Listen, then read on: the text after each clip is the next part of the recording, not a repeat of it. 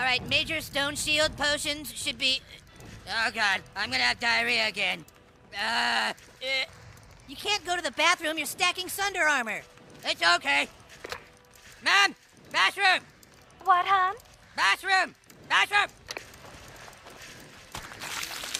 Oh, that's a big boy, isn't he? All right, Kenny, drink your elixir of the mongoose. I'm now going to use Mocking Blow.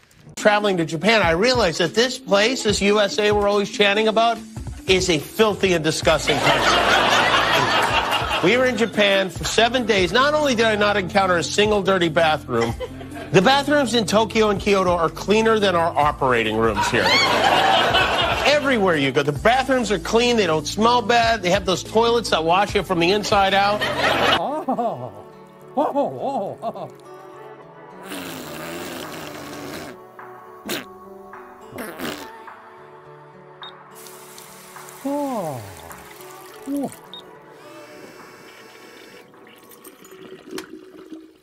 Okay, how much? A woman named Patricia Silva took a photo of a trans person in there as a guy pretending to be a gal, shaving his face. That was our first clue. Planet Fitness is defending the man in the women's locker room, the man with the penis, rather than the child sitting in the corner with a towel wrapped around her. How many times do we have to teach you this lesson, old man? I love the young people. You can't have an opinion on your platform that is not pro a country that is not ours? Yeah. Wait a minute. It's crazy. I wish. So is the Daily Wire an American media platform or is it an Israeli media platform? I'm just asking. This guy's cooking. It's now spun into a debate about whether the Daily Wire is pro-free speech. The accusation is you are until it comes to Israel. How do you respond? I mean, what I will say is that we have a wide variety of positions on Israel right now inside the Daily Wire. Matt Walsh, obviously, is another one of the hosts at the Daily Wire. He and I wildly disagree about what America's Israel policy should be. Matt is much more isolationist. He basically believes the United States has no real interests in the Middle East, and thus the United States should not be providing material support to anyone, including the state of Israel. You know, Matt obviously is well within the sort of group of hosts that we have here at the Daily Wire. So clearly whatever is going on is not about Israel specifically. Now speaking, Jorcio Gutierrez, Senior Executive Vice President. I didn't even get to finish his name, actually. Good morning. Sorry, it's playing. Patient advocate for Do No Harm, a group that seeks accountability in the medical profession. I am presenting proposal number 7 titled Report on Gender Transitioning Compensation and Benefits, sponsored by National Legal and Policy Center. Disney pays for gender transition interventions. This is how they started? Therefore, what? Discriminates based on gender identity under EEOC regulations. Few moments later. Pause. Share this. What? Go look up Disney stock just dropped. Oh no! During how bad? this? Usually not. My the God. thing you want. Yeah. Within 13 minutes. Within 13 minutes. Yeah, that's Eastern time, so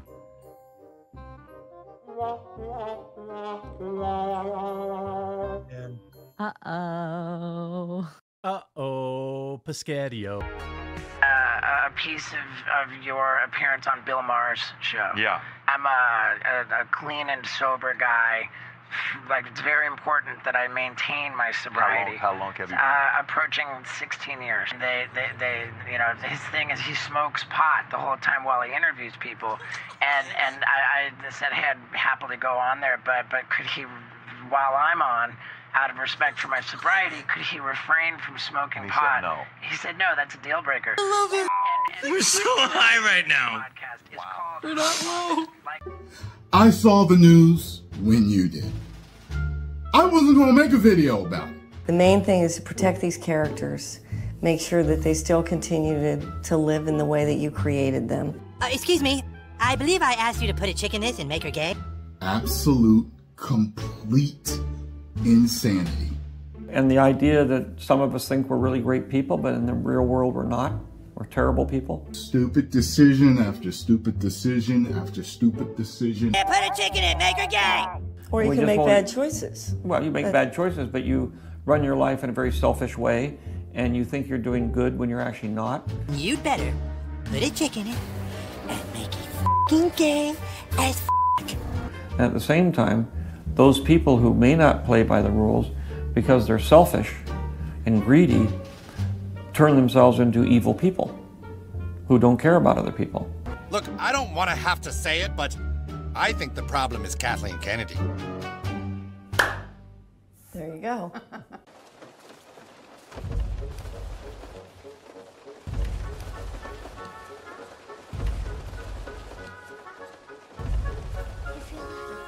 If you like the ballet, check out the Girls' Introduction to Ballet class with Planet Fitness. Entrance for all girls guaranteed. Must be over 6 feet and 200 pounds to enter.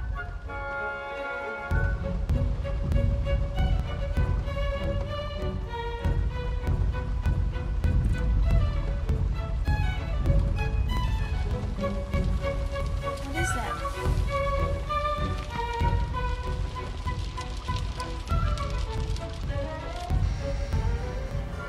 Planet Fitness, where men make the best women.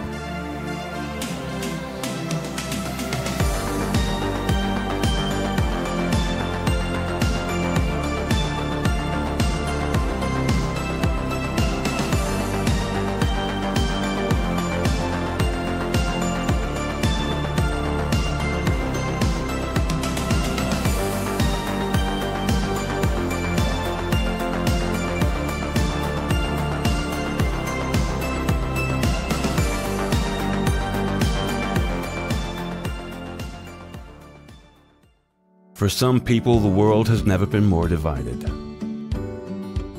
Here at Starbucks, we serve the community by bringing people together. Look, there's a black lady helping an old white lady to cross the street. Through our large windows, we see humanity for what it can be.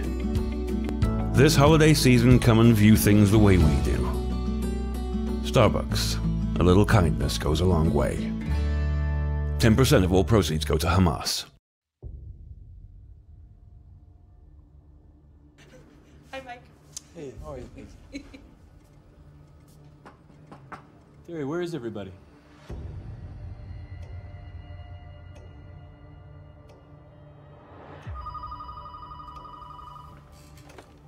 Security. Hey, Evan, it's Mike Milch up in systems. Attention, Twitter staff. Hey, it's Jesus. Please give me your full attention. Those who could come to work, but did not come to work, their resignations have been accepted. It has been determined that those of you who remain have the potential for greatness. All Twitter offices will soon be locked down. Now, it is time to separate the weak from the hardcore.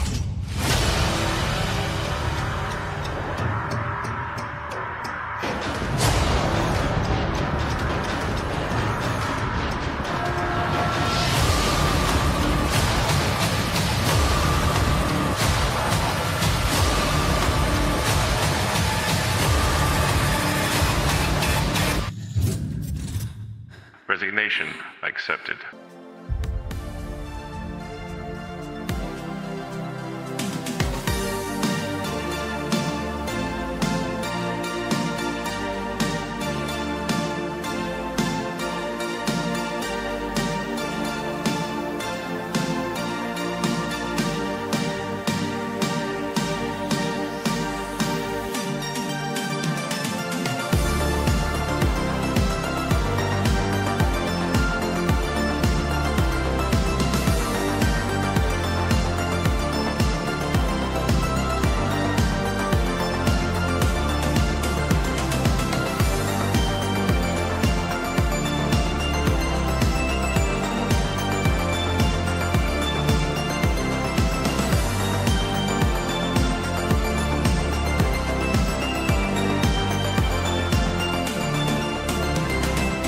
Alex Jones, how are you?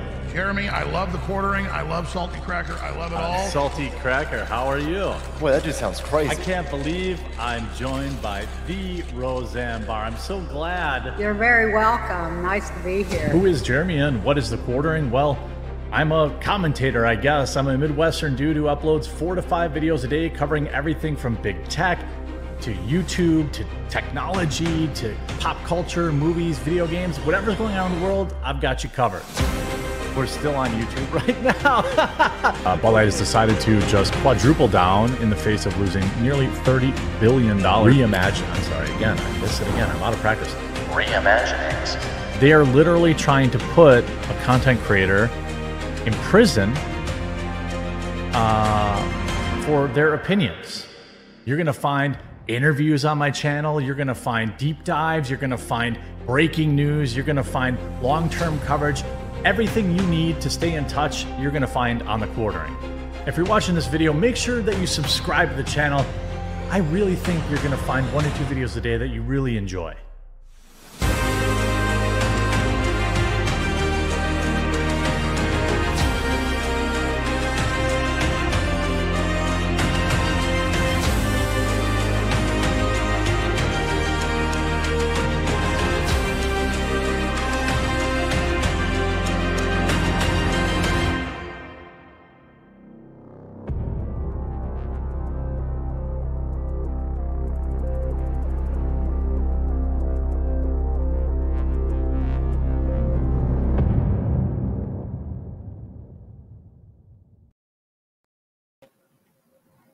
Happy Monday, everybody. How's it going, MauLer? Hello. feels weird not talking to someone before a show goes live, you know, but it's fine with me. Oh yeah, sorry. No pre-show. I forgot to tell you that I just start the pre-show and then I try to start at 4:30 because otherwise everyone spams the chat and calls me late and gay. So I have to. Yeah. I get that all the time. Yeah, I can't be late. Well, it feels like a long time coming. I'm really glad you could come on such short notice. How have you been? Yeah, good. Just getting on with work. I basically spend my days editing all the time, be it a prep work for talking about a movie or a video I'm going to be breaking down, video I'm trying to help someone out with, video first channel, second channel. You know how it is. I do. Yeah, I do. Well, my videos are not 3 hours long, typically, which I'm told is a bad thing. I'm told that long man bad for having long videos. By the way, if you're in the chat, if you're just trickling in, I'm joined by MauLer. You may recognize him obviously from his namesake channel on YouTube, but also he's a part of EFAP, as well as, when you say second channel, you're talking about MauLer? Yeah. That one? Yep. So all of his channels are linked in the description down below. And I hope that you'll take a second and subscribe. If you're not already, then following him on Twitter. Everything's all linked down below. While we're kind of just starting out here, any movies you're actually looking forward to this year?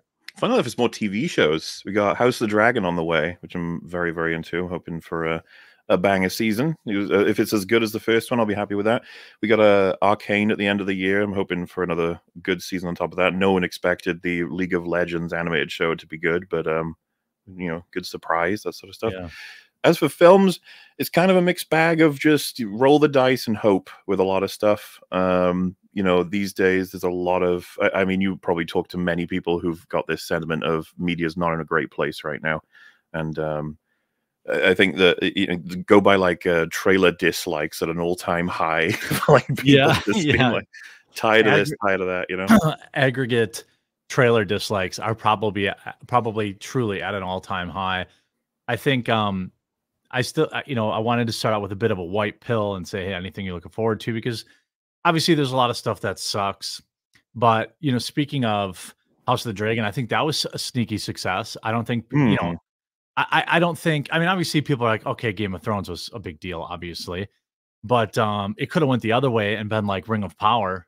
And been just hated by people. And I think that show not only was well liked by everybody, there was a little rabble in the beginning about like, oh, they're making political decisions or whatever, but really the show just ended up being pretty solid and had excellent, solid viewership. I recently got into the show From, which I thought was really good. I don't know when that was out originally, but I watched the first few seasons of that. I'm excited. There's a lot of good TV I'm looking forward to Outer Range, the next season of that. I thought that show was really good. There's a lot of good TV. I think Hollywood is kind of in this weird position outside of the, pissing everybody off stuff. Like they forced us to all get used to streaming. And, they said, you got to buy all these streaming services. Well, okay, cool. We did that. Everyone's got an average of, I think, 3.5 or something like that. And now they're like, well, why won't you go to the movies? Well, we're already paying for, it's a transition period where I'm not sure that theaters have, the brightest future. What do you think? What do you think about that? You think that, I certainly think we're going to see a contraction, a number of theaters, but you think it's going to survive? Their plan to transition over to streaming did extreme damage. They intended to do it, and it's done. Whether or not it was as effective as they wanted it to is a whole conversation. But moving everything over to streaming has now convinced a lot of people, when they were forced in COVID times to basically not go out in a lot of ways, that they were like, well, I guess when you weigh it up, right? You're like, this movie's coming out. We could go to the theater, or we could stay at home. It's like, maybe we'll stay at home, I guess. Don't have to go for the car ride. Don't have to organize everything. Don't have to. The tickets can be insane prices depending on where you are.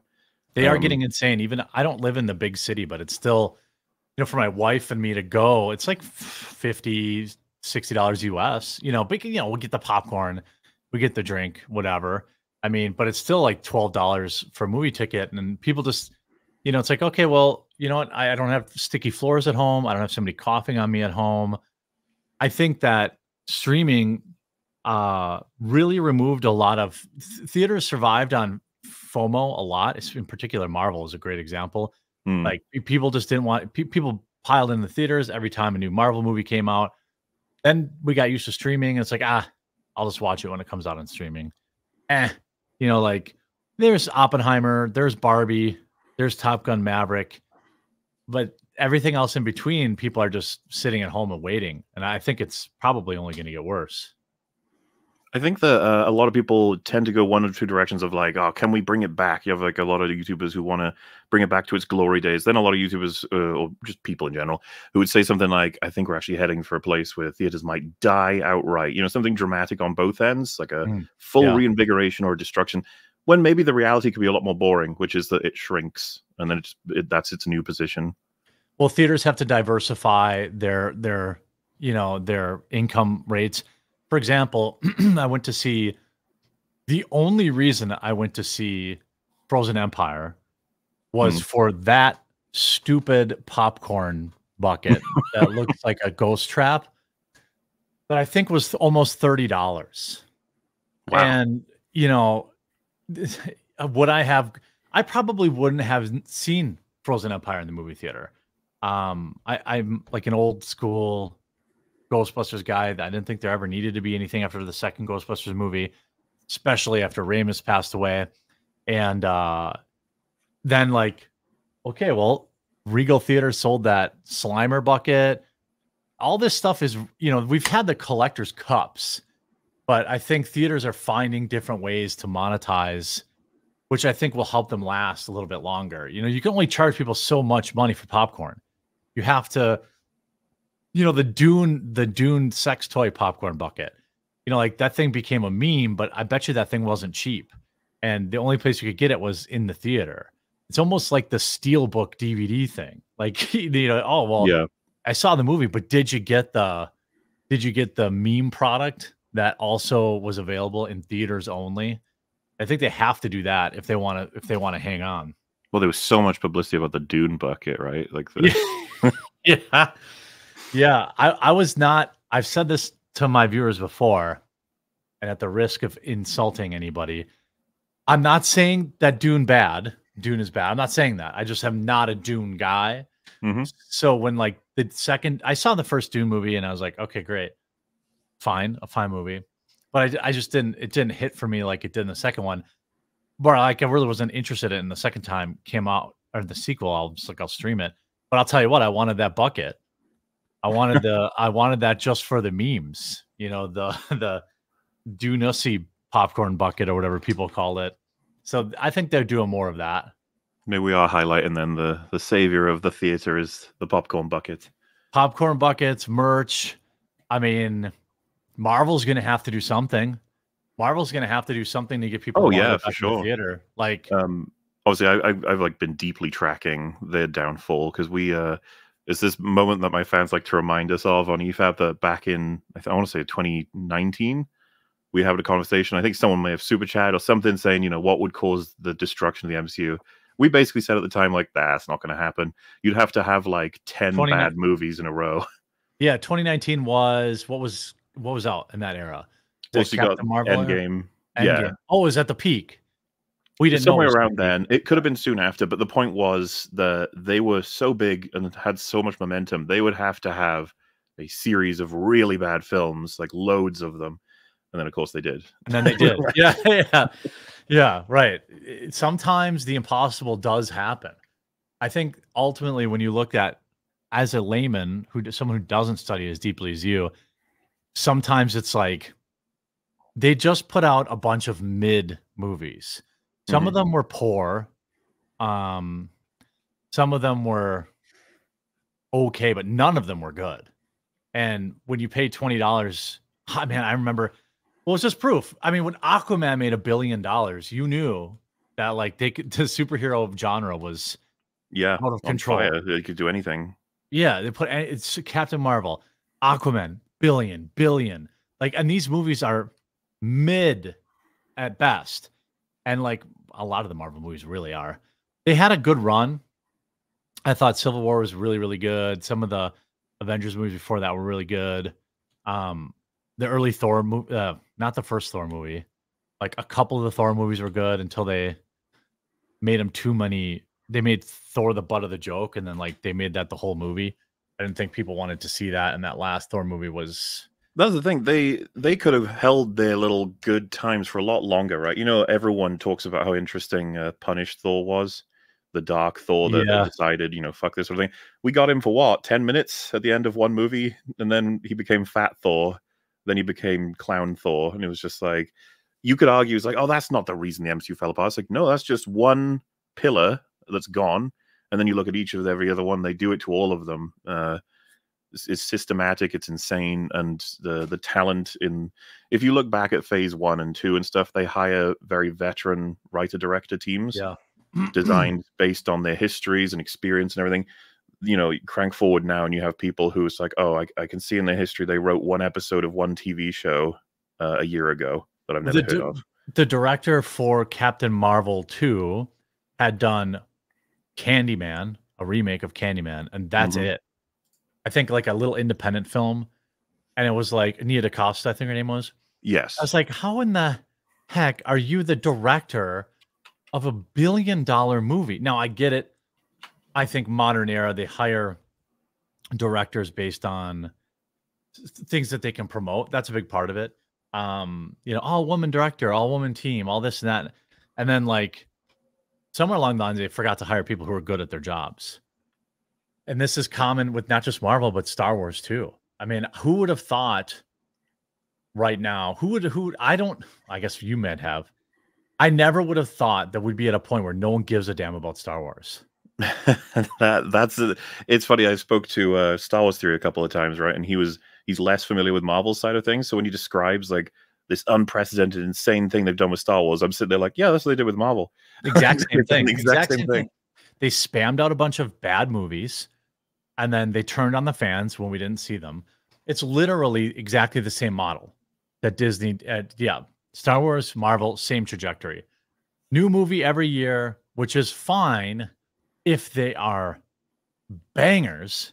Yeah, well, I assume like the plan for Marvel was, I think, 4 or 5 per year, and Star Wars was 1 per year, but both have just crashed and burned. They can't keep up on that. Star Wars hasn't had a movie now since 2019. I think they're so much afraid for 1 now. per year, right? Oh, definitely afraid, yes. Yeah, I think, I feel like this is less of a hot take now that people have had more time. But like Rogue One is the best Star Wars movie that Disney put out, in my opinion. I agree with that. Yeah. And like they just abandoned that whole like kind of opportunity to expand on the world. Maybe they said, okay, let's put this stuff on Disney Plus. But I thought Rogue One was awesome. And I thought all the rest of the movies were very, very mid to bad. The And sequels, like TFA's reputation has just plummeted over the past few years. Yeah. When TLJ came out, you'd found a lot of people saying that TFA was ruined by it, but you don't really find those people anymore. And most people just say all 3 sequels were awful in their own ways. Yeah. Yeah. In the time, you're a little bit a prisoner of the moment. And then, A little bit, yeah. Yeah. And then you go back and you think that was the funniest thing for me is I go back, I'm like, yeah, I'd watch Rogue One again, but that's it. That's the only Star Wars Disney movie that I'd probably watch again willingly. And like now, I mean, they spammed out 100 shows on Disney Plus. I think the average fan doesn't even have any clue what the hell is even out. Like Mandalorian was good. It was big. It was a cultural phenomenon. They spent a bunch of money to bring us CGI Luke. It was this huge thing. And then poof, that was it. It peaked. They had the Gina Carano stuff, which I always like to say, and like, I promise I wouldn't drag you into hard politics, so I won't.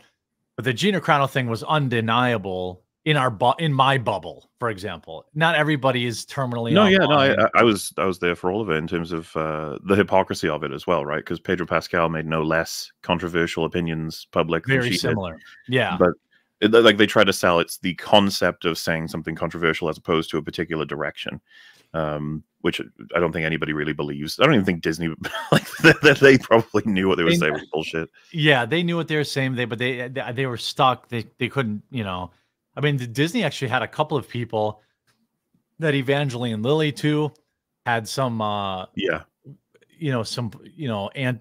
kind of pro freedom stuff that they didn't like. Didn't Letitia Wright had something to say about she vaccines, did. Is it? Yeah. Yeah, they both did.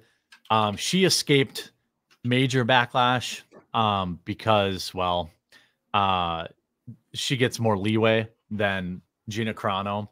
But like, yeah, they all had these kind of mini controversies that stacked up. And then you finally were like, screw it, I'll go see it. And then you watch whatever it was and it sucked. Is there any good Star Wars property on Plus right now? So on what you were saying, what I find super interesting, of course, is that anything that I am particularly or not particularly interested in isn't a good tell to me of what the public are necessarily. True. But I do have family who I consider to be quite invested in film. They're the reason that I am. And so, my sister who collects all kinds of media and stuff, when I say to her, like, oh, you looking forward to the next Marvel or Star Wars thing? And she'll just be like, I have no idea what they're out. And asking her about, say, Ahsoka, she'll just be like, who or what is that? And then I'll be like, is it a character from new Star Wars TV show? And she'll be like, no, I got nothing. I have no idea. That's wild. Yeah. So she's tuned out then too. Yeah. And I think that's got to be representative of a huge amount of the audience, which I was saying this to probably Star Wars theory gang. So we ran a temporary podcast about sort of Star Wars, how Ahsoka is very popular within the Clone Wars Star Wars fans. Yes. But outside of it, a lot of people have no fucking clue who that is. And so when she comes in a TV show that people aren't even that interested in seeing anyway, and she turns out to be a very important character, she's the apprentice of Anakin Skywalker. A lot of people be like, what the fuck? Right. Yeah. When did this happen? Yeah. She's been around for 20 years. And a lot of people see that as indicative of the awful choices at Disney, but the fact is they've played a lot of their cards. You'd be like, why didn't they do an Obi-Wan show? It's like, oh, they did. Why didn't they do like a Boba Fett side show? It's like, they did. Why not do like sequels where you see what happens to Han, Luke, and it's like they did. Yeah, what's left? I mean, what was hilarious was they bought the Star Wars universe and they did nothing to expand it. Almost nothing, except for Rogue One. Well, did you see Andor? I did not see Andor. Was it good? If you like Rogue One, you should probably like Andor. It's similar creators because Tony Gilroy worked on Rogue One. Okay. And it's supposed to be a prequel show to Rogue One. And it's very much made in a very different way than the Kenobi, Boba Fett style shows were. The reason why you probably not seen it and those people don't care about it is because it regards a spin-off of a spin-off. It's like, I don't even know who Cassian Andor is. But you'll find if you check out any circles within Star Wars, that is the highest rated thing that Disney Star Wars have created. Okay. Yeah. I mean, I'm willing to give it a try. It's interesting. I think part of it is that people just got beat into submission. And it's like, you like taste, you go to a buffet and you taste 3 things and they all suck. You're not as willing, you're not like Oh, absolutely. You But know, I get people telling me all the time they can't be asked to watch Andor. I was like, totally fair. I don't blame you at all. I report back to what is good, what is bad. I try and recommend based on that. But if you say to me like, I'm still not going to watch it, that's absolutely your choice. yeah. I mean, at some point, if people have drawn a line in the sand, it doesn't matter if it's good or not.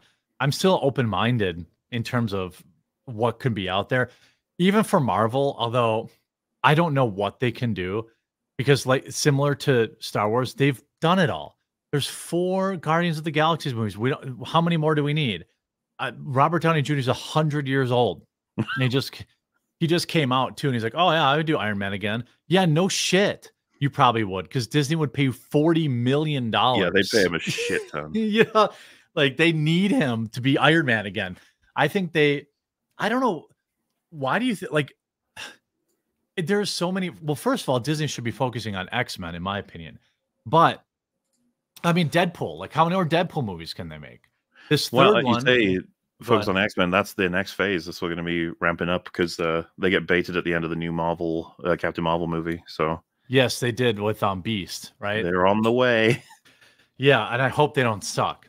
But, I think. But even like they try to bring back Wolverine. What do? Bring back the original actor who's 100 years old. Like, that's not sustainable. A lot of these guys, Robert Downey Jr. is in the MCU for 15 years or 10 years, probably, right? At least 10, roughly 10. And now they have to reintroduce all new versions of characters that people have kind of pre-programmed. It's like, how are they going to replace Iron Man? Well, I mean, they've done it with Spider-Man 3 times, pretty successfully, to be fair. At least twice successfully. They tried to do Ironheart in the Black Panther sequel. Riri Williams, right? Supposed to be some form of a spiritual successor to Iron Man in the universe, though I don't know what they're thinking with that one. She's supposed to have her own TV show, I think. At some point. They tried to do. Oh wait, no, Ironheart is. No, who's the Hawkeye one they try to pass on to? That's Kate Bishop. That's Kate Bishop. Yeah. So they're trying to bring up these new stars, which are for YA audiences, which I think is fine. I just, man, I feel I don't want any more Hulk movies. I don't want any more Iron Man movies. I don't want 1,000-year-old Robert Downey Jr. who's like his flesh is falling off of his bones. Although it would actually work okay for Iron Man because, the suit could do all the work. But, I think that they were too busy cashing in, and they did not do a good enough job setting up the next class. Yeah, I think any motivation to do with money that would guide you on particular creative choices was gone by the time we hit 2018 and 19. They thought no matter what we do creatively, we're going to make the money. So we don't need to worry about that. What else should we worry about? And some of the guiding choices for what decisions they have been making are insane. Like, I go into a lot of the behind the scenes interviews, commentaries, that sort of thing.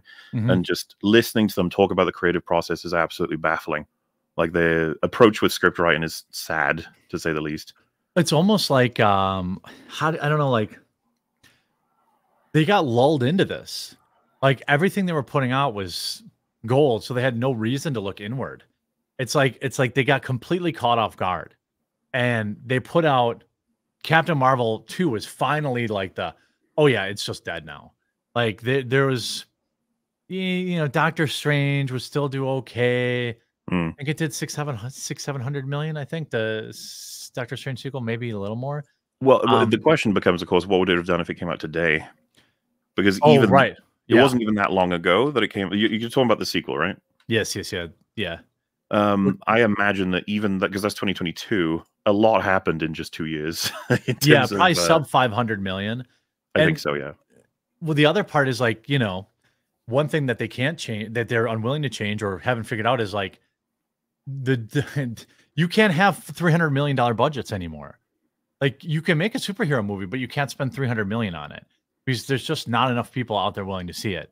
And, I don't know what the budget for the Batman was, but I suspect it wasn't more than 100 million. Joker, which made $1 billion, was only 50 million or something like that. So you don't have to have all the crazy CGI. You can still have superhero movies without all that insanity.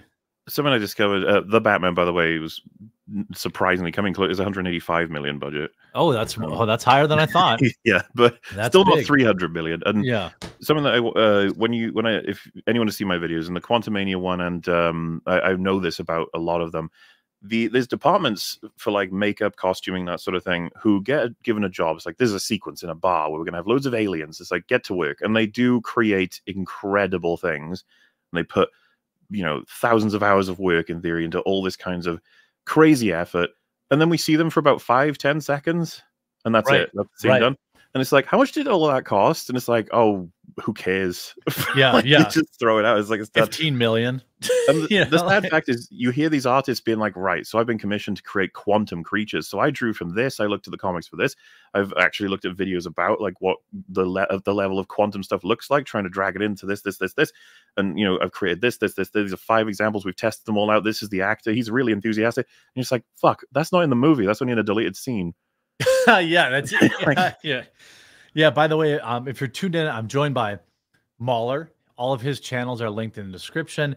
He does his long form deep dives on his main MauLer channel, but then on a second channel, which is Every Frame of Pause, which is hilarious, and short for EFAP. Also a show he does with Rags and a few other people. Who else on that show with you? It's me, Friggy, and Rags are the main hosts, guys. but we usually Yeah. try and circulate all kinds of people in to get different perspectives and all that. So EFAP, also an interesting podcast or show to tune into to get some deep dives on all these things. And EFAP takes a lot of what was the record now?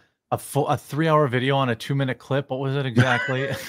Something like that, yeah. Well, Yeah. I mean, we recently covered like the Acolyte trailer, which I think is like a minute, and we had an hour on it just talking about all the potential of it. Our meme is that we talk a lot, yeah. That is the meme, but it's usually pretty insightful stuff. So I check appreciate that that. out and follow him on Twitter at MauLer93. There were a couple of things, speaking of Star Wars related, that I wanted to get your thoughts on, like the IP. I know that you mentioned you try to keep your stuff a little like more escapist, and that's good. So I recommend as a palate cleanser to enjoy his content, especially if you have like a week to kill, you can watch one of his videos. I'm sure you remember a time, even if it was a mere 10 years ago, that when discussing media, we used to talk about the media as opposed to. Yeah, There was a that is time. true. Yeah, that is true. Why do you obviously you've been covering this long enough. What's your opinion on how we got to where we are, where everything is so adversarial now? You see the Star Wars Outlaws. This is a movie or video game that comes out. No, there's a trailer that comes out tomorrow, I think. Should be a big deal. It's Star Wars property, which already makes me, But like before it comes out, sure enough, a community manager has said some weird stuff about white people, TM, or whatever whatever the case is. And I don't like, how did we get here? And how much of an anchor do you think this is?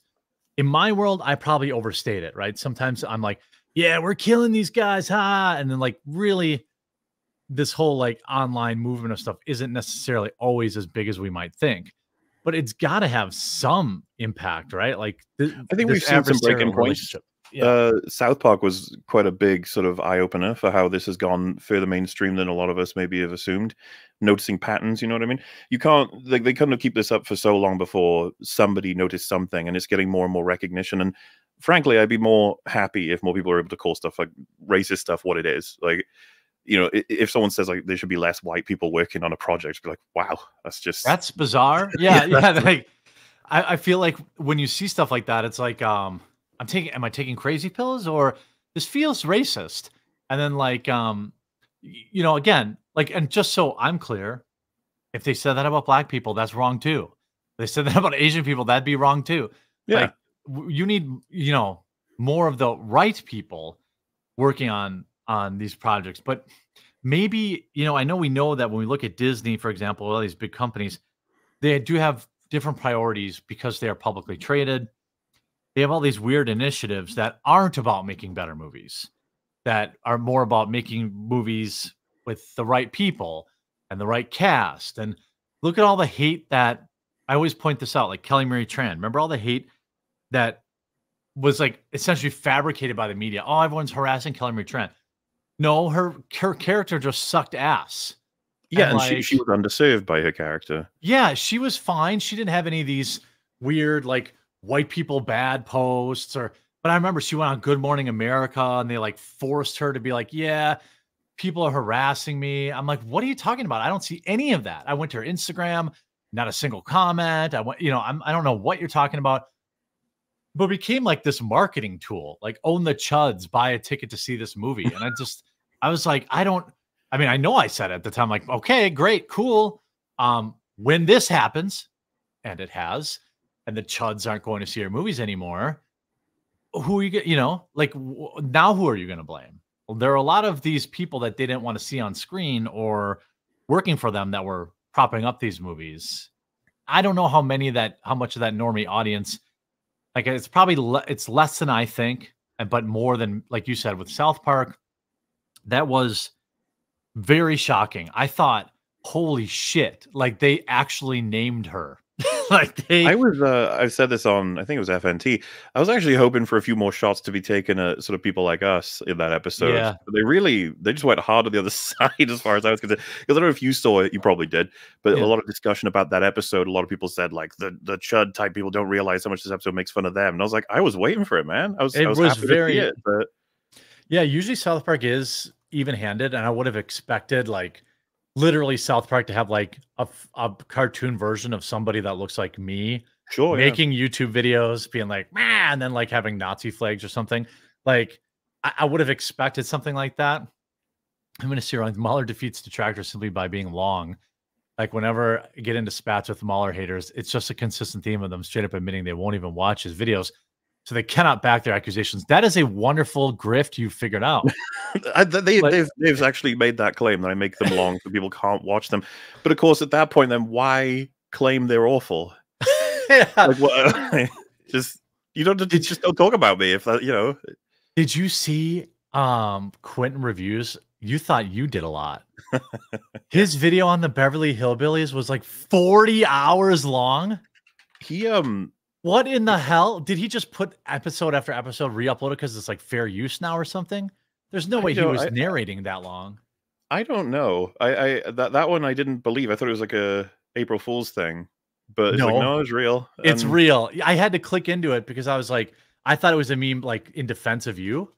I was like, okay, like I'm like, does YouTube even let you upload videos that long? Yeah. And then I'm like, no, it is 40 hours long. And I clicked through it, and it's actual. Wait a minute, it is a meme. Wait, no, it says. I think it's real. I'm not. No offense, I'm not going to watch it. Of course not. No, I get it. I think it's. I think he put that timestamp in the thumbnail, but it's not actually that long. Oh, it says it's an hour. No, that's a day. Oh shit! It is a day. A day and 14 hours long. Yeah, no way I'm watching it, but it looks like he has basically Well, so I'd have to have someone confirm it, but I assume it's an almost unbroken like recording of a stream of consciousness, and then they add visuals on top. Unless, of course, it is all scripted and all redrafted and all read out as an analysis on the Beverly Hillbillies, in which case, congratulations. It's not the easiest thing to do. I think that it's just because I think Beverly Hillbillies is probably in that fair use area. I think it's it came out in the early 60s, so it could be that he's able to just play the episodes. Yeah, that's what I think he did do, because they're just long episodes. Anyway, yeah. So I was like, well, I don't ever want to hear any complaints about MauLer anymore. Like that's a day. I didn't even realize that. I was shit, a day and 14 hours. Yeah, no, I feel like I'm safe now. He gets way longer than I do. So yeah, my chat. Jeremy's been in the basement too long. He doesn't even know what a day is anymore. That's true. Well, to be fair, there was an eclipse today. I'm a little disappointed. I thought there'd be some crazy stuff that happened. I really did. I didn't say it out loud, but I was like, God, there's going to be some weird cult thing. It gotta be. And Hopefully, then yeah. there's nothing. Yeah, I was Mm. hoping for a mass event. But It not happened. like, a willing participant one, not one that happened to people, Like I was hoping for like a Heaven's Gate type of thing. Uh-huh. Maybe not where they died, but no. Yeah, just not the dying part, but the little bit of cult culty part. sort of stuff. Yeah. Yeah. I'm a sucker for. I don't think I think I don't think I let you answer that the question before I kept talking like a jerk. This adversarial back and forth now between essentially Hollywood has become us versus them, and this is a relatively new thing. I think it starts with like remember the meme? Remember the meme about the remake of Charlie's Angels, where it's like the same website prints 2 articles. Charlie's Angels isn't for white guys. And then they print the next article. It's like, why didn't white guys see? I was like, dude, what do you think? I'll just shut up. What do you think? So this is the thing. I think everyone's got all kinds of theories on how this has erupted to the point that it is, but that one of the ones I find interesting, maybe as a sort of background hum, is that we solved a lot of the bigger, more significant, horrifying problems of the world, and so now a lot of ones that are, as a broad term, social, have erupted into this is the most important thing that has to be dealt with right now. And then, of course, the irony. I'm one of the possibly many, I don't really know, who would argue that we kind of solved this late 90s, controversially, experimentally, but we got it, I think. And if we had maintained it, would have created a world that was much calmer, where so many of our favorite films from all time can come from this era, and they have all kinds of diverse, if you want to call it that, casts, and nobody gave a shit. It just but existed. now, if you don't give a shit, you're a bad person. As in, like, you need to notice it and celebrate it, which feels so much weirder, and feels so much more backward. Family Matters and Fresh Prince of Bel-Air were 2 of my all-time favorite shows. Like, all time. I never thought I was watching a TV show about black people. I was just watching a show I liked. I don't mean to imply we solved all problems. And what I mean to imply, of course, in this very specific and narrow view of how media is created and enjoyed. Take, for example, if there were a time, name a decade, and there probably was a producer saying we can't have that gay character. Everyone would fucking hate this show if we put a gay. It's like, oh, that's not great. It would be nice if the artist can have whatever character that their story has been built with or whatever. But I don't see how it's equally like we've flipped back over now to you better make your fucking characters gay. It's like, well, okay, yeah. Meanwhile, it felt like there was a lot of gay or non-white, non-straight, non-male characters that had the spotlight in late 90s, early 2000s that a lot of us, and it would make it into our top characters lists of all time, Yeah, and that was when it didn't, we didn't become aware that we were being manipulated, or like not manipulated. That's not the right word, but like we became aware of the system. We became self-aware of, all these. Not all this nonsense that's going on in Hollywood. Like you said, yeah, there was a time where they weren't hiring black people and putting them in movies. That's not okay. Same thing with gay people or whatever they want to do. I mean, I don't think anyone's real argument has ever been against their existence in film. It's just when it becomes like this, okay, every show imaginable has a gay character in it. It's like, okay, well, maybe we went a little too far. Maybe we'll come back to kind of a more normal, natural, I'll say, like a little more natural mix of, because the world is diverse, obviously. But this message that like diversity sells is just baloney. It's not true. Indian film cinema seems to do just fine, and it's only Indians in their movies. India, I mean, Bollywood. Korean film does just fine. The biggest show, perhaps in recent memory, Squid Games. Not very diverse. It starts first with a great show, and I think that somewhere along the lines, Hollywood forgot that. Well, I mean, think about Oppenheimer, right? He was was criticized for not having a diverse enough cast, but it turns out to be one of the most financially successful films of the year. Yeah, that movie probably didn't have a huge budget, did it? I read an article. It did. I read an article somewhere that was pretty genius. Like Christopher Nolan, instead of doing like a CGI cornfield. He bought a cornfield and then sold it after the movie for more money, just so they could like film in it. Like, 100 million budget, but yes, there are. That's nothing. 100 million. I mean, that's what you're on there though. Is like, yeah, there are way cheaper ways to make movies, and I think a lot of people who are in charge of these budgets and in charge of budgeting don't have any fucking clue how to do that. A lot of the veteran filmmakers aren't even getting work in some ways, anyway.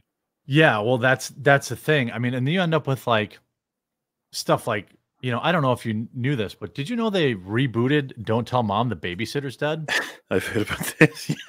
And Did it's kind of a hypothetical of like, what do you think they would make as a trailer if they rebooted "Don't Tell Mom the Babysitter's Dead"? It's like, you be this. Yeah, I mean, I have a feeling you. I mean, so you're saying you weren't one of the people out there begging to have don't. First of all, this movie did not need to get remade. No. Second of all, it did not need to get race swapped. It's like to imply that the only problem with the original movie was that the characters were all white. And so they're like, what I think is hilarious about this trailer is one of the very first things it says, it's like a BET original. Like, it's not original. Like you're just remaking a film, but you change the color of the people in it. So this movie's going to flop. We can see it has 400 thumbs up, and I don't know if you can see this, but 7,000 thumbs down. Top comments. Guys, hear me out. Don't tell mom the babysitter's dead. Pause for effect. But they're black. Like, they did this with the Wonder Years, which I think flopped too. I think that was only for like one season. This will get money. I think that part of the reason you end up with like, first of all, I don't know anything about the people in this film. They might be fine actors. They might be nice people. The babysitter's an old white lady and dies, apparently. She's like super racist, right? Of course. MauLer, come on. Of course. Well, it's funny you said it's this but black, when they, you know, some of the announcements of like Pirates of the Caribbean but with women. Yeah. And it goes all the way back to Ghostbusters but with women. Yeah. Ocean's 11 but with women. And it's like, what's the, and this is the thing. My primary concern, as I imagine a lot of you guys would agree, is that it should be the artists and their intentions come first. Now, if that means you end up with an artist who says, I'd love to make the fucking whatever Gremlins, but they're all black, you'd be like, what the fuck idea is that? And you don't hire them. Why would you hire that? And of course, you can then have the variable in, you hire based on experience and their past. Like, why would you give 200 million to someone who hasn't got a proven record? And then, of course, good question. You combine all these things and you end up with creating some of the greatest classics of all time. And sometimes you'll get creators who create something amazing on a $1 million budget, and you're like, whoa, get them on, get them on a 100 million one. Yeah, that was a weird era we went through. Sometimes works, sometimes absolutely doesn't. Like, yeah, a lot of flash in the pans. I think part of it starts where like the money. So for a very long time, who knows when this movie was actually made? The trailer just came out, but like, the money was a lot of times what people don't understand about the film industry that I'm sure you do, and you'll put it more eloquently than I will. There's like a pile of money. It seems that way, yeah. And that pile of money gets earmarked for certain things that are safe investments. For a very long time, remakes and reboots were safe investments. And so that's what got greenlit.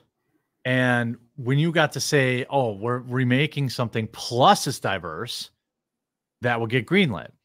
But the fact of the matter is, and you might know off the top of your head, I can't think of a single solitary reboot that was a financial success in the last. I mean, I guess you could say the Ghostbusters Afterlife was probably okay. Yeah. Which I thought was a mid movie. I thought Frozen Empire was actually poor. I think it did well monetarily, but I actually only recently watched it about I want to say 2 weeks ago for a drinker had me wanted to talk to me about Frozen Empire. I hadn't seen it, so I watched it. I really didn't like it. I was the first Afterlife or Frozen Empire? Both of them, but I actually didn't like Afterlife more. Oh yeah, I did not like. I mean, I thought Afterlife. I'm a Ghostbusters guy. Just like people are Star Wars guys, so I'm willing to like accept a lot more trash than maybe your average viewer. So my scores will be weighted, But I Afterlife was okay. It was mostly like a Stranger Things ripoff. And then Frozen Empire blew ass. It was like a 3 out of 10 for me. Like, why did they just? How come they didn't bust any ghosts? They didn't bust any ghosts in any of the movies. Like, they just did a quick cutscene. They spent an hour and 45 minutes building up the big bad, which, by the way, did look cool. I thought the big bad was cool, and then just defeated him immediately. Yeah, like, that was boring as shit. But it does feel like we're relearning how to correctly not entirely enrage the audience. Right? 'Cause we went through a whole era of almost every single reboot pissing us off to no end. And it's like, what if we gave you something that didn't just piss all over the thing, but it's still kind of crap? Do you remember this? We used to do this before. Terminator 3 was a really good example. It was a film where we were like, yes, yeah, okay, meh. Yeah, fine. Like, I'll accept it, I guess. And I feel like we're almost getting back to that now, where they're like, fine, we'll give you movies that won't piss you off, but they're also just not good. Yeah, that's half of the recipe, I suppose you're right. Like, there's nothing in either of these movies, even like given my world and the stuff I talk about, like where I'm like, oh, woke. They just weren't very good. And they were like way too reliant on member berries. But oh yeah, they weren't like disrespectful. And they weren't like you said, like Ghostbusters 2016 actively was like, we don't need the Ghostbusters. We don't need that. We're going to do our own thing. And then it was a spectacular flop. That one's almost the poster child for an era because it's just a film that everyone sees it and is like, why? Yeah. What possible reason could there be to make that? And one of the worst, maybe one of the biggest disasters. I know it lost money, but it wasn't as big as like, I mean, Captain Marvel might be Indiana Jones or Captain Marvel, probably the biggest losses in the modern era. And both of them, Captain Flash Marvel too, right? The Flash was huge too, but it just had no, that was a big ass budget too. That was like 300 million plus. Yeah, just reshooting all the time. Yeah, probably they really shit that one up too. They tied their boat to a guy who, by the way, Hollywood's finally cut that guy. It seems like they're finally like, okay, he's been recast in Invincible. I think I saw so. Yes, they were finally like, okay, he identifies as unfireable. But then the movie lost $200 million, and then like, okay, fine. Like, okay. Well, so that's the crazy thing. We'll get Let's say, and this would never happen, but if The Flash had made $2 billion, like just crazy hypothetical, they would have been like, all right, we're keeping him. Like, guaranteed. Yeah, guaranteed. They would not have gotten rid of him. Yeah, that's. I mean, there's very few scenarios where, maybe one of the examples I'm on television. There's a show that's popular in the States, and it was called what the hell is it? It was a Tim Allen show where he's like a conservative dad. It was the #1 show on the network that it was on, CBS or Fox or something. And they cut it because he was like a Republican in the show. It then went, chat's probably going to bail me out eventually. But like those days are gone now. Not Home Improvement. I forget what it was. Anyway, it's still on right now, I think. Anyway, those days, Last Man Standing. Yeah, thank you. It was the #1 show on their network, I think. #1 or #2, and they just cut it because Tim Allen said they like Trump or some crap like that.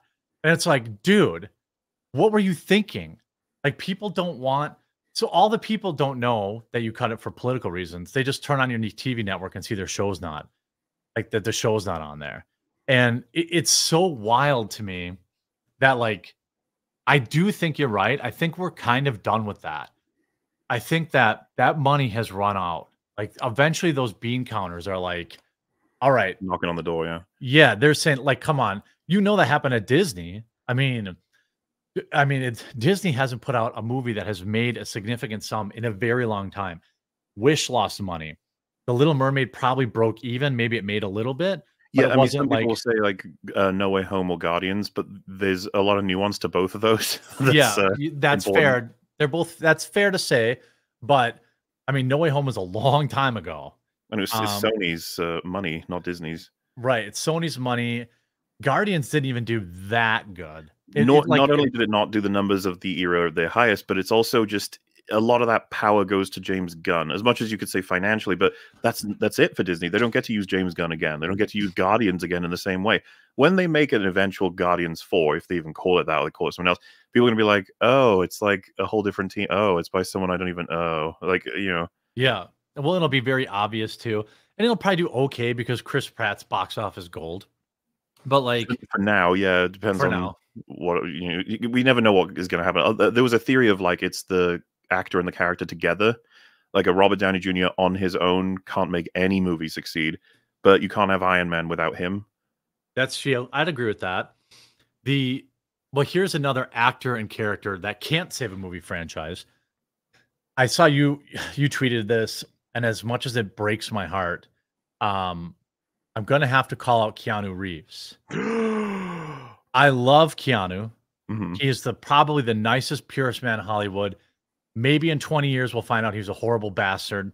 But enough with the Matrix movies. The last one was an abomination.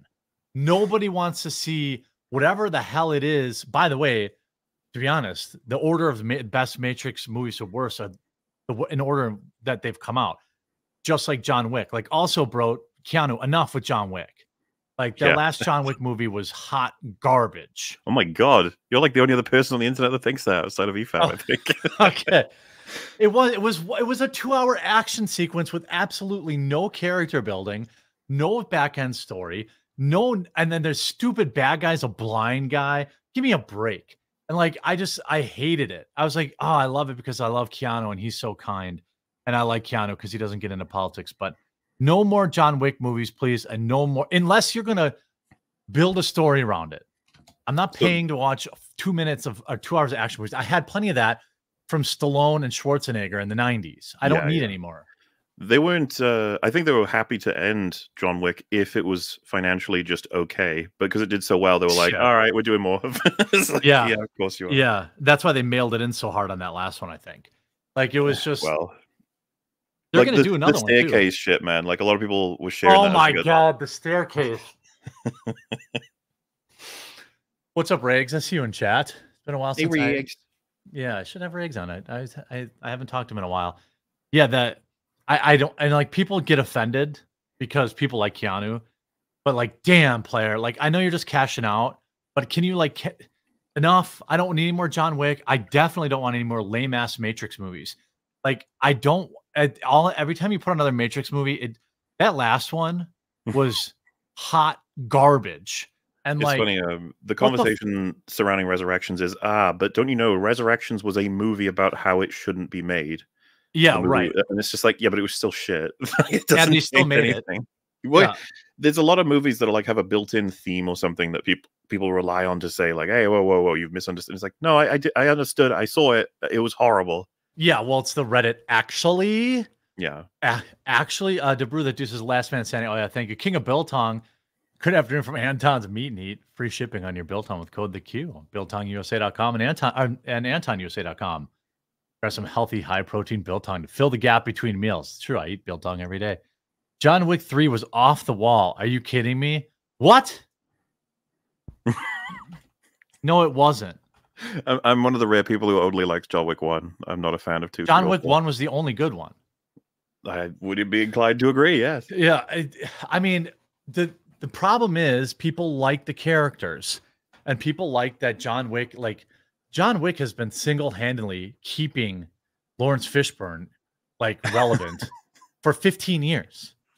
By the way, shout out to Lawrence Fishburne in Hannibal. Oh yeah. That is a show. All right, how about this? What's a show that's early cancellation bothers you the most and you can't say Firefly? I was about to say I was going to be the obvious one. Firefly's definitely at the top, but if you remove Firefly, I mean, Hannibal would probably be one of them. That show's up there, right? That was so fucking good. I was so surprised by it. The cinematography of that show is amazing. Too. Yeah. Yeah. Not to mention the performances and just having, it's like, would you like to see Mads Mikkelsen play Hannibal Lecter? It's like, yes. Yes, please. Yeah. And it's as good as you'd imagine. Yeah, it was as good or better than anyone could imagine, but was it 2 seasons or 1? 3. That when they go over the cliff, I'm like, man, what an awesome, damn, that show is good. And I think, correct me, you probably know, but I feel like it was like a budget thing. They were like, "Oh, we can't," because Mads was, he's a pretty big get. Lawrence Yeah, Fishburne's pretty big get. Those other people weren't really anybody it at might the time. just not have been like the view count just wasn't high enough, engagement count.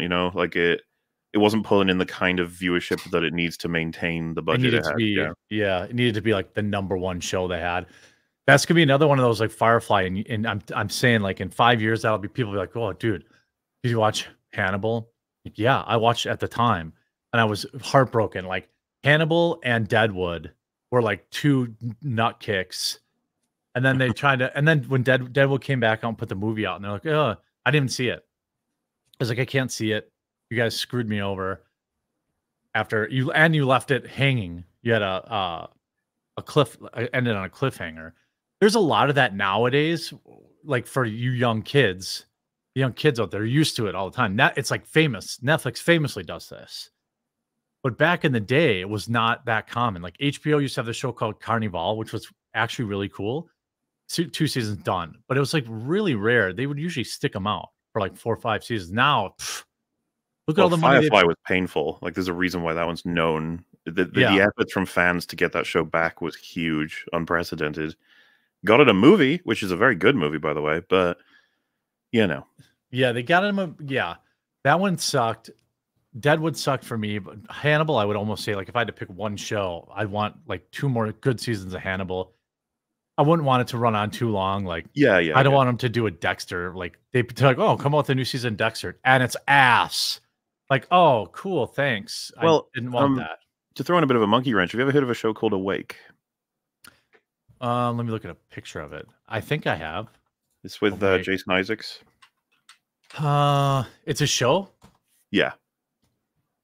No, I feel like I've seen it, but I'm not seeing the it's was, a movie, right? Or a show? Show, 1 season in 2012, and the Oh, premise okay. is we open on a car crash. He's driving with his wife and his son, and I think his son dies, and so we go through the sort of the stuff for that, like a funeral and everything. He goes to sleep and wakes up, and he's now in the world where instead of his son dying, his wife died in the accident. I have not seen that. Is it good? Should I watch it? Well, so this is the thing. It's, as a premise, like, that's interesting. So he runs the same day twice in both worlds, and they just keep deviating. But for him, he's like, that's insane, and he gets over it relatively quickly, and instead is just thankful the fact that he still gets to see them both. Oh, okay. As the season progresses, we find out that he did not crash the car. Someone pushed him off road, and we find out that there's a huge conspiracy in like the place that he works. He's a cop. Okay. And there are events in the season where a case will go bad because he'll get information too late, and then he'll run the same day in the other world where you'll have the information ahead of time, so you'll be able to make a different decision, and then different results happen. Okay. And so, like, for 1 season, I wouldn't say it's great, but there's some stuff in there that's like really cool and really interesting, and the ending has some seriously interesting shit happen, and then you find out, it got canceled, and never again will you see. Oh yeah. There's a bunch of shows. There was a show I recently watched that I knew it got canceled, but I was like, okay, well, people say the first couple seasons it was is it Criminal Minds? No. What is it? It's Netflix famously canceled it. Chat can probably bail me out. There's a couple. It's a Netflix for. Yeah, it was on Netflix, and it was like a crime show, and it was like like a slow burn, like hunting a serial killer thing. It's like building up to. Oh, you talking about Mindhunter? Mindhunter, yeah. Because I think we're building show, up to like building up to BTK, I think, right? Yeah. And then it's just over. I'm like, you bastards! Like, genuinely, dude. Because I watched all of it. I was watching it, and I was like, oh, when I was watching season 1 and 2, I had the exact same thought of, I don't know if this show's gonna be able to carry on, because like I'm glued to it, but I don't know if the average person will be, because there's not enough happening, if you know what I mean. Yeah, it's slow burn. Yeah. They needed to do more, and I hate to say this, right? Because I'd rather it be exactly what it needs to be from the artist's point of view, right? Because I know that Fincher was involved with a lot of it, right? If not entirely. Yep. needed to do at least one set of significant interviews per like 2-3 episodes, and there needs to be some silly thing happen. And when I say silly, I mean like some Hollywood thing, like they escape or they lead to some action-packed revelation about a thing. Instead, it was a very real show. It was very down to earth. We got to watch how everything unfolded and how serious everything is and how people work and stuff. And I loved all of it, but I was like, I don't know if this will get enough views to continue. And then, when it got canceled, I was like, fuck. Well, that's kind of like Dark too. Dark was is another real slow burn, and I think it's a great show, but you almost have to watch it like twice to like catch everything. And most people aren't willing to do all that work. Side note, it's a good movie I saw. It's a subtitled. Mm-hmm. Now you may say it sucks, but I thought it was. I love slow burn. Like I like slow burn movies, and like possession movies, even the bad ones. But Okay. I watched When Evil Lurks. Have you seen that? No, I haven't. It's happens in it's Spanish, I think. But it's like if you watch the preview. Actually, hold on a second. Do you like scary movies? Oh, sure, yeah. Here, I like Scream as well. Yeah. Okay. Here's the trailer. I'm gonna make a recommendation. Can This you hear won't it? knock your stream off or anything, will it? Yeah, doesn't matter. Rumble's All got right. my back. Can you hear it when I played it? Recommendation for a slow burn. Looks interesting, yeah. The premise is that the devil's trying to be reborn, and they're trying to like prevent it from being reborn. And how's it rank for you compared to other horror films? It's as like a thriller horror, like a suspense horror, this is like some. I would rank it up with like what is that one movie? There's two of them. Where the guy hires somebody to like film him, and Creep. It's like I think Creep 1 and 2 are really good as a suspense like possession movie. I'd give it like an 8. Like it's pretty good, and the jump scares are pretty good. But I don't know what popped that in my head. Oh, just good slow burn movies. I think I was thinking of. It's just one of those. Mindhunter worked the same way. It was very, very subtly creepy. That's what it made me think of it. Mindhunter, and like I feel like not enough people see good movies like that because like even like people like Golden Tomahawk, for example, too. Like there's a lot of underrated movies out there. No, I saw that on Redland Media's recommendation. I was quite impressed. I loved the way that movie looked and felt. And it was very.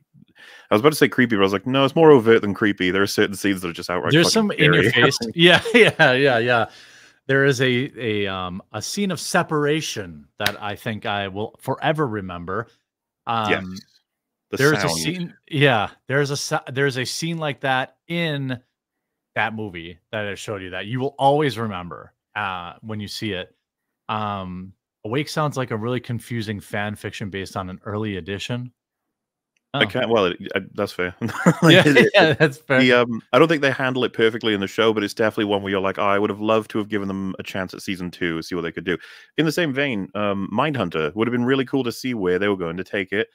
And at the same time, you're like, I understand if it's not pulling in enough money, but it's not like we live in a world where we only see money-making projects rewarded, right? Like the MCU is failing. They keep going. Yeah. It's like, I think I think we underrate sometimes too the effect of losing DVD sales. Yeah. There's a really smart. I think it was Matt Damon. Did you ever see that interview? Yeah, it was Matt Damon on the Hot Ones, I think, right? Yeah, super smart and insightful. Like, yeah, mediocre films could make it because fans would buy the DVD, and I feel like Mindhunters would be just one of those, or like the fans would have supported it. Something I didn't know because I was too young when watching them as they came out, right? But Austin Powers, some of my favorite comedies of all time. Yeah, we did coverage of it, and Gary was explaining. It was Nerdrotic was there. He was like, "Yeah, Austin Powers 1 did not do well in theaters, just didn't." Oh, and, I don't remember that. I remember seeing it in the theater. But it was DVD sales. They did so well. They were like, let's make another one. Like, people love this shit. It's like, oh, shit. It's just, like you said, it's an avenue for the success where, it doesn't really exist right now, or at least it's dampened significantly. Family Guy too, right? Yeah. That show got canceled, brought back because of DVD sales. Yeah, and they tried it. They're like, buy the Ultraviolet. I'm like, bitch, I'm not paying for a DVD rip. Like, I mean, I'm not going to tell people what to do. But if I'm going to get the movie, I want the disc. I want to be able to play it whenever I want to play it. If you're going to tell me I have to pay you to download something, I mean, I'm not doing it. I'm not doing it. Sometimes I'm like, oh man, I've been known to like pay Amazon to rent a movie. Like I'm fine with that. Like, oh, it's $3 or whatever, and this is the only place I can get it. I'm not paying you to own a digital file that you can lock remotely at some point. Futurama is another DVD sales show. Shout out to As Madness. Yeah, that's actually, I think that you need to make like a 6-hour video on how the death of physical media is is a strong reason for the reason we have so much garbage now, because people can't support mediocre films anymore or mediocre TV shows. An aspect of it that I think is really true is that there's a lot of films that come out in theaters that all of us will say, that was a good one. I enjoyed that. And then a month or two later, we're like, man, that was shit, actually.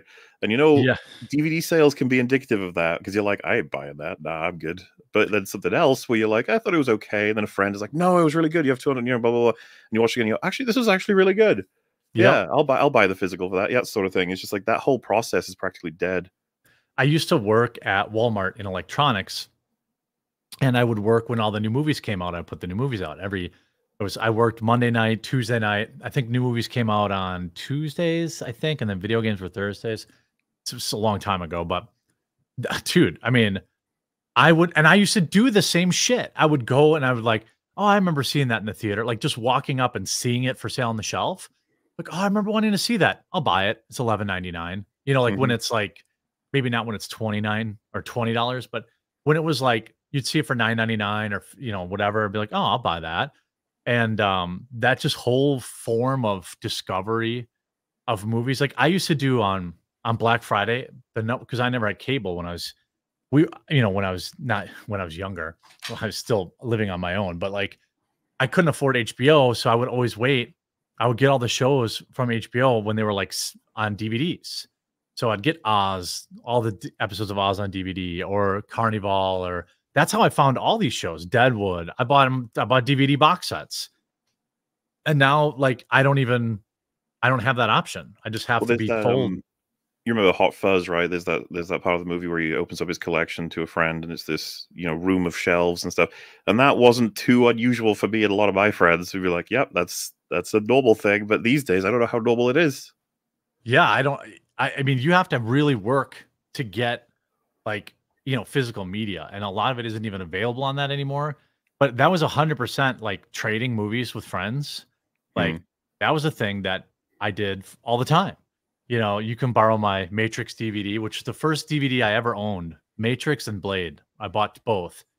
And I still love both of those movies. They still hold up. Blade's a little cheesier now, 20 years later, but the original Matrix still holds up pretty good. I have a lot of love for those films. I mean, it's not long before we'll see the newer versions of both of them. Oh my God. Yeah. The Blade one's going to be just a hot, not even rated R. Yeah. Everyone keeps getting fired. What are they doing? Like, listen, okay. The good part is that everyone will rewatch Blade. Yes, we can talk about that. So that'll happen at least. I think that's another series too. Like the best, like Blade was the best. I know there were sequels. They weren't very good. Well, nobody likes Blade Trinity, right? Yeah, nobody likes that. But yeah, and I just want to remind everyone who's watching, because I know I said I'd get you out of here in an hour, and I usually hang out after because I know it's a big commitment.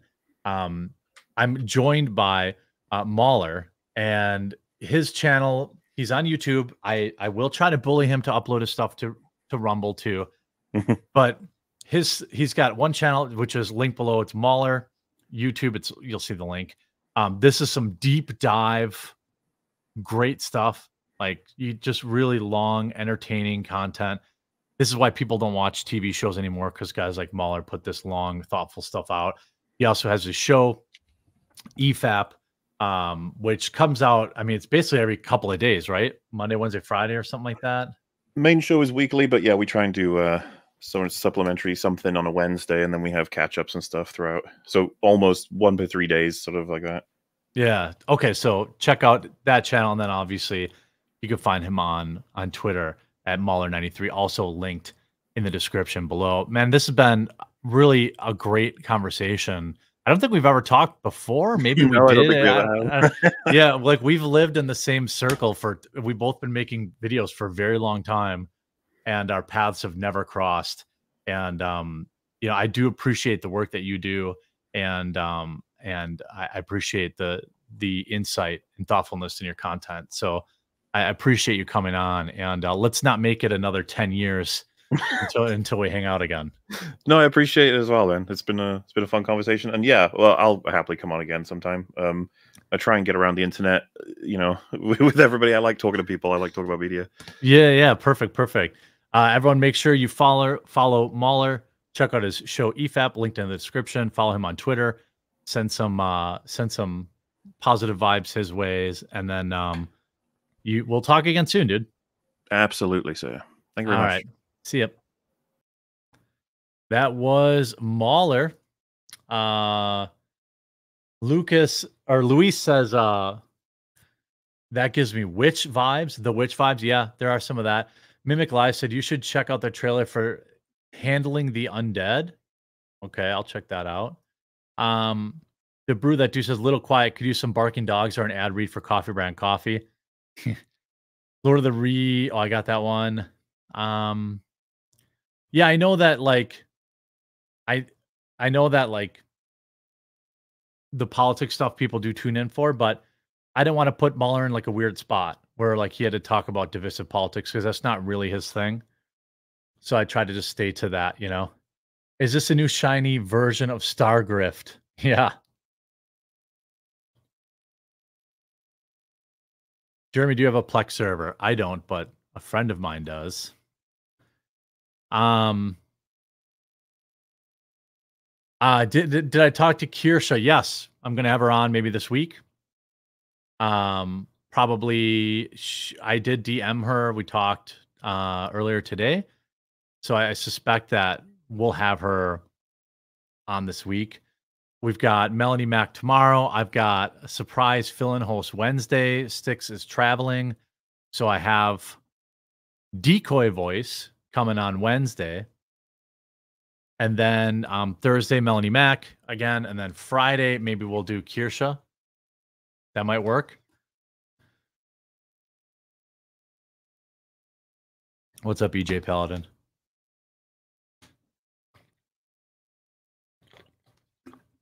So we actually like, we've got a pretty, yeah, Sticks dipping already. I know.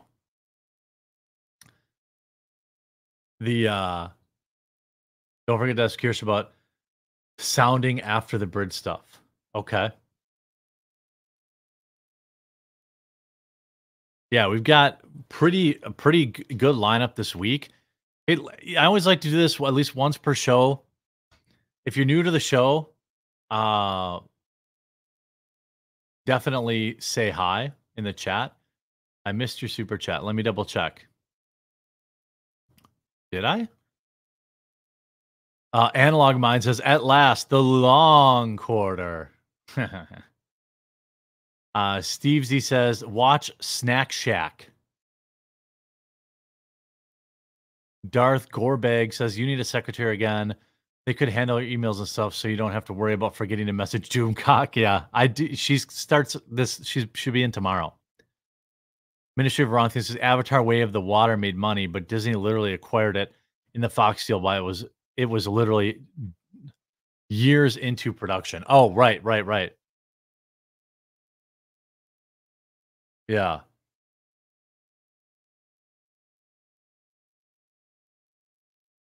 If you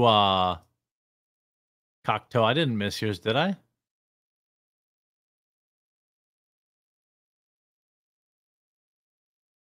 What do I think of Jeremy from Geeks and Gamers? A nice guy. Cocktail, never forget the name Ironheart and the rough concept of female Iron Man was totally stolen from a Japanese Iron Man porn movie parody. That's right, never forget. That's funny. I keep saying I'll only come when Mel is here, but Jeremy keeps luring in with these titles. Yeah, well, she'll be here. Lol, not a cat. I read yours. Stop trolling me. I know I read yours. Doobie doobie doo. Wait, did I? I don't think you super chatted.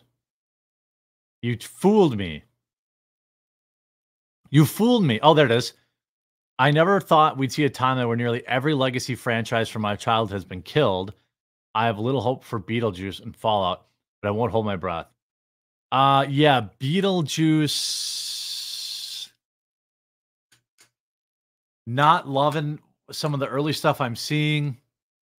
Fallout. I'm not a hardcore Fallout person, so like my heart won't be broken if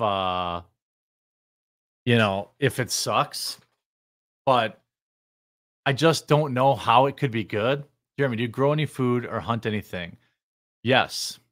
I grow lots of food and I hunt lots of things. I live on a large property that has a healthy turkey population, a very healthy deer population. Grow a lot of vegetables.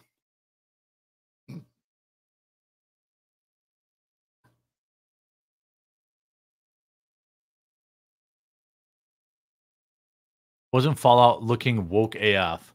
Yeah, I mean, it's tough. I want to give it a chance. I would say that there's very little chance it's going to be great. It's going to have a lot of cringe girl bossing in it. I just have a feeling. Sounds like you need a Massey Ferguson trailer. I've got a Kubota trailer, 60 horsepower. That thing can do anything I need it to do. 60 horsepower tractor. Perfect. We need more Deadwood from the writer and director, first season or pass. Yeah, it's 100% girl boss. That's the vibe I got. We'll see. Yeah, mosquitoes are going to be bad this year, and so cicadas are really bad. Wildly.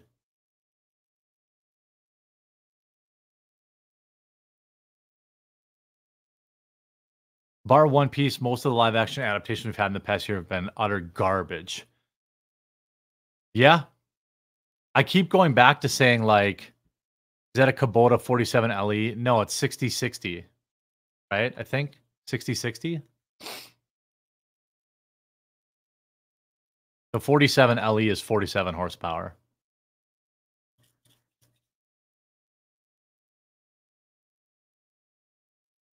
The journalist thing, I wanted to mention, I was going to talk about it, but then I didn't want to make him like get political. I want to try to keep my guests comfortable in their comfort zone. Congrats on the weight loss. Keep it up, dude. Thanks, Jacob. I'm back on it. I backslid. I gained like 7 pounds back. So I'm back on it hard now, starting today. The article was that ridiculous. I'll pull up the article.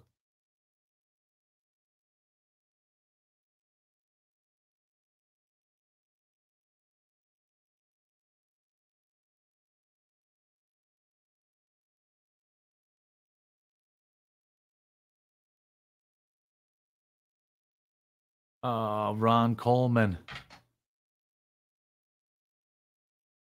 I double booked. Hold on a second.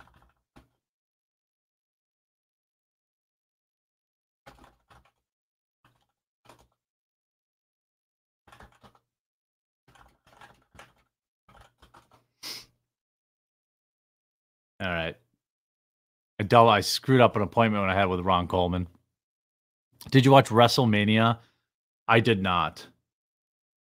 I liked wrestling when I was young. I was really into it, but not so much anymore. So this article was men punching random women in New York City, a desperate last gasp from the male rage fueling MAGA.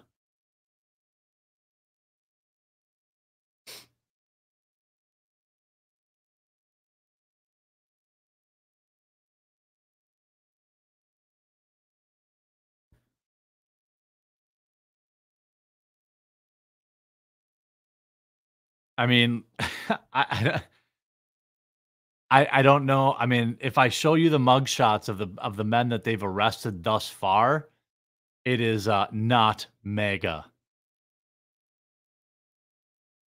It's just that anything that they can do to put mega in the headline, I guess. I don't really understand what the logic is for this or how, how you justify it. The entire article was complete and utter nonsense.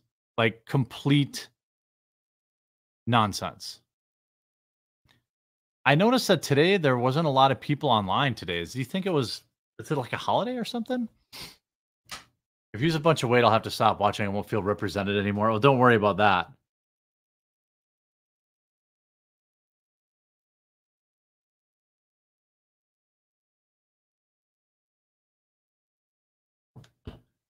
Oh, the Rapture. That's where everyone was.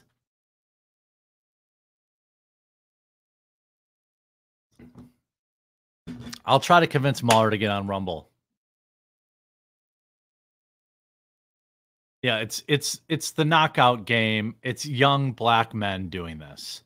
That's the long and short of it. Look at this. The same freaking day this article comes out, right?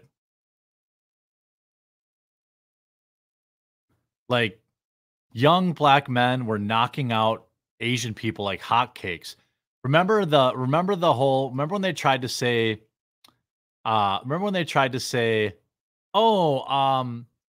hashtag stop Asian hate. No, I'm in heaven now. How's it down there? It's getting warmer. Probably connected to the eclipse. Many families and people just going outside to observe and not back yet. I mean, I'm thinking maybe. Do you remember all the Stop Asian Hate crap? Well, you know what happened when... Yes, Lance, exactly. Yeah. You know how fast that shit went away? People are like, oh my God, Asians are getting beat up in the streets just for being Asian? Who's doing this? Oh, never mind. Never mind. Just kidding. Never mind. By the way, just kidding. Awesome to see a nice crowd tonight on the secret YouTube channel. Or if you're watching on Rumble, the true home of my channel, the absolute best way you can support me is by joining my locals if you're a Rumble user, or joining as a member if you're a YouTube user. It's $5 a month, and it goes to help offset the cost of my 2 video editors, my thumbnail graphics guy, and now my booker, so that people can, so I can get more guests on the show.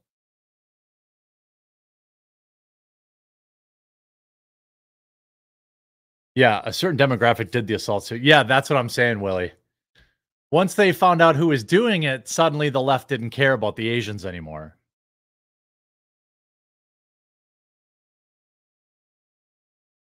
If the follow button says follow, it is being rude, and you need to slap it. Only once is appropriate. Yeah, that's right, yeah.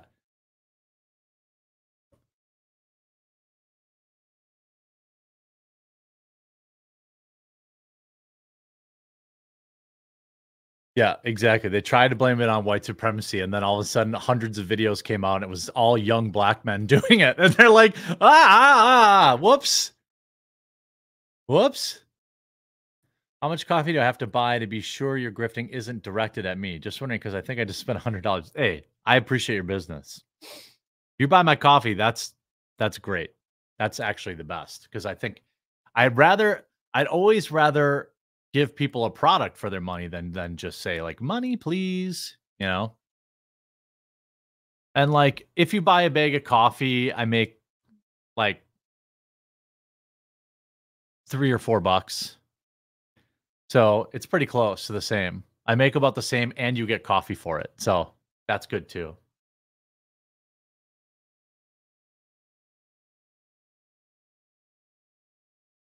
You could tell nobody hit them in the face at all anyway. It's just for clout, because there's no way a woman will get hit in the face by a man unless it had nothing but a love tap. I mean, there were all these TikTok girls like faking it. You know, I think personally, but like, oh my god, I just got hit. But it does happen. It's like on camera. There was a video of like this black guy hit like this old Korean woman, and then 5 other black guys jumped him and beat him up for it. Shout out to them. Good for them. That should be what happens. Considering all the BS from Fresh and Fit this week, I have to ask, is Myron Gaines gay? I guess I don't know. I don't know. And the thing is, like, it's cool if he is. I don't care about that. Just don't tell men to take accountability and then don't take accountability for yourself. That's all.